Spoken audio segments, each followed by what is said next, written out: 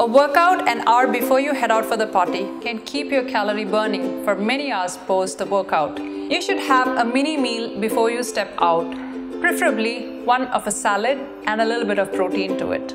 Avoid all the unwanted carbs that you can lay your hands on, because you would definitely be having a lot of sugar in your drinks and in your dessert. Taste a little bit of everything instead of binging on one of the items. Please, if you find a place to dance out, dance the night away.